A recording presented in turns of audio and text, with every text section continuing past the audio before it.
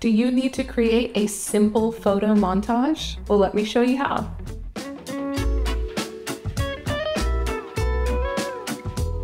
Hey y'all, my name is Adrienne. If this is your first time to my channel, then welcome. I'm so glad you're here. I make tutorials on video editing, and I have some more free tips and resources that I've linked down in the description box in case you're interested. And now let's get into that photo montage tutorial.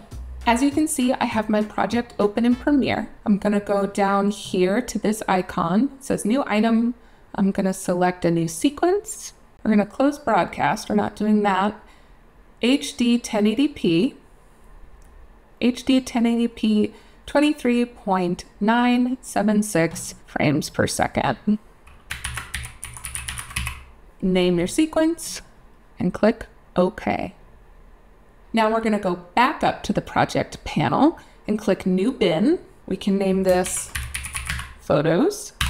I'm going to select that bin, go up to File, all the way down to Import.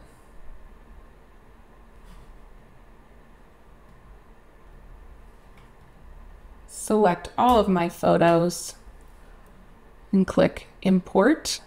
And now you can see they are all inside of this bin under Photos in my project.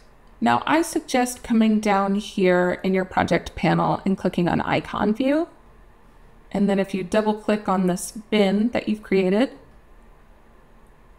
you can see all of your pictures. You get a preview of all of them. Now, if you have your project panel selected, you can hit the tilde key, and that makes your project panel full screen. And that way you can see every single picture all at the same time. Now, if you look at all of your pictures, you can move them around, reorder them, and then you can see what order they're going to appear in your photo montage.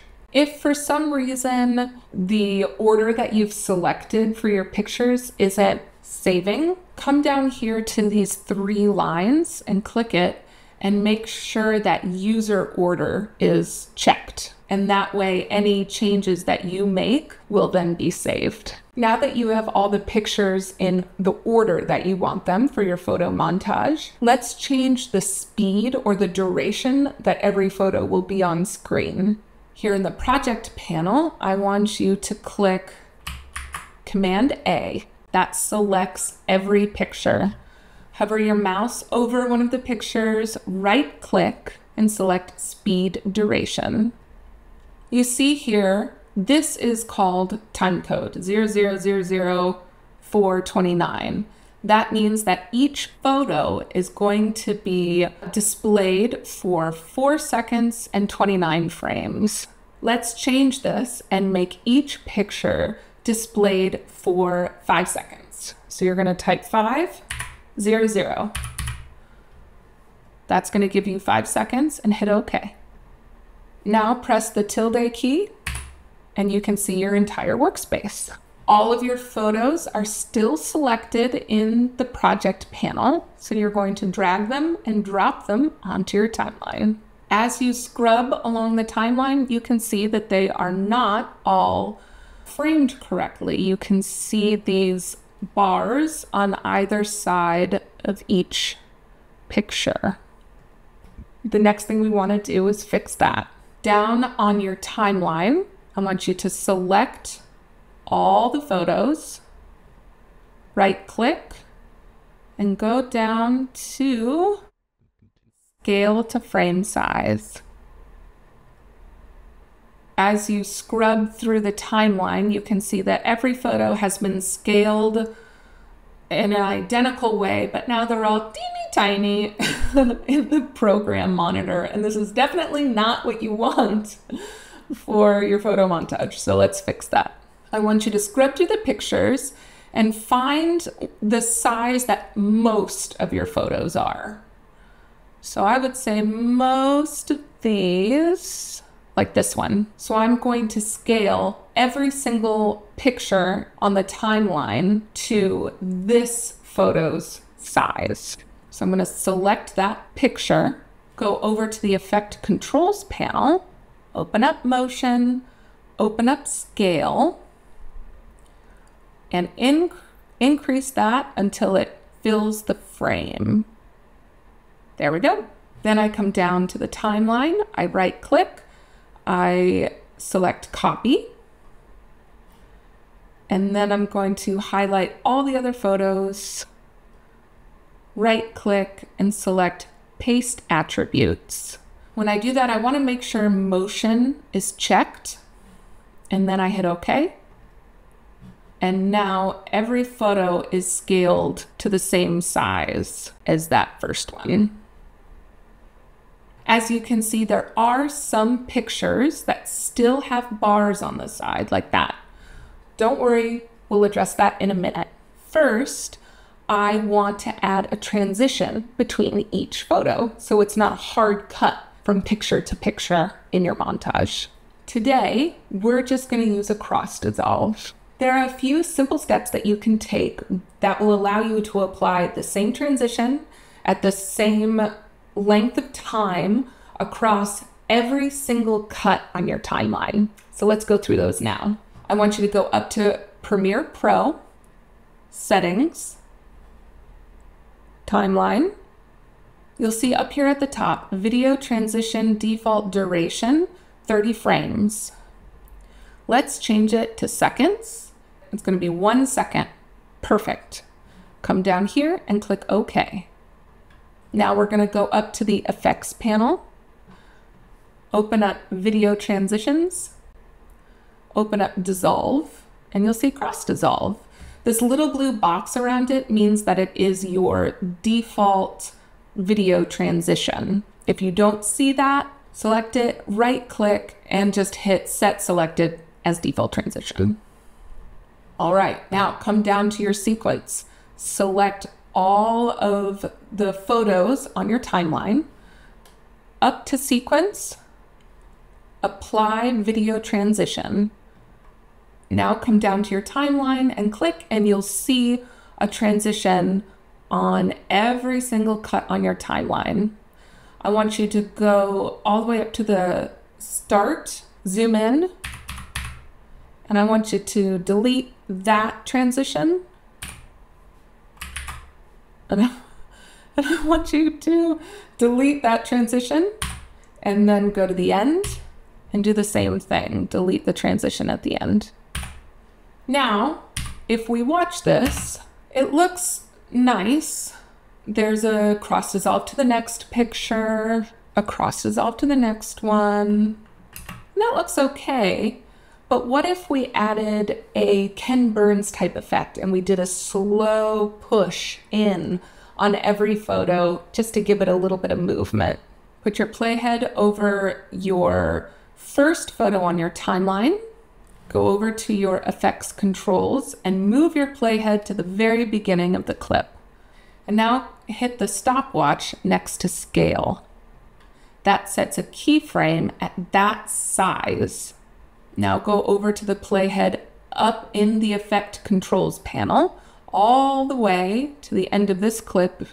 And I'm just gonna change the scale by 5. So it's 119.5, let's say 120. So I'm gonna change it to 125. That sets a keyframe there. Now back down on your timeline, right click on that clip, select copy, select all the images on your timeline, right click, paste attributes. Again, you want motion to be selected and hit OK. Now you can see there's this nice subtle move on every single picture. As I'm scrubbing through, you can see that I still have some transparency on either side of a lot of these pictures. So let's fix that now. I want you to go down to your timeline and select every photo, hit Option on your keyboard, and then drag a copy of all of those photos up onto the second layer. All of the photos on the first layer are still selected. Right click on those and select Nest. Now you have a nested sequence that is identical to the second layer. Find a photo that has a lot of blank space on either side. I'm just going to go with the one that's in the program monitor now. Make sure your nested sequence is selected. Go over to Effect Controls and scale up just your nested sequence until that whole background is gone. You can see with the photos that I selected, we still have some transparency on either side. So we're going to move the position over to the right to cover that. And then I'm going to select everything on my timeline, move it up. I'm going to duplicate the nested sequence and move it down. And then in this case, I'm going to move the position over to the left. So now all of that transparent background is covered by a photo. If your photos cover the entire frame, if you're able to scale your picture up to 200% and it covers the entire frame, then you don't need to create a second nested sequence and move the position. That's just a particular situation that I'm in with these photos. So now I want you to go over to the effects panel and search for the Gaussian blur. There it is. Apply it to both of your nested sequences, or only one nested sequence if you only need one. Come over to your effects control panel and you'll see blurriness. Bring that way up and make sure that repeat edge pixels is selected. So I'll make it 50 and I'll make the second one the same.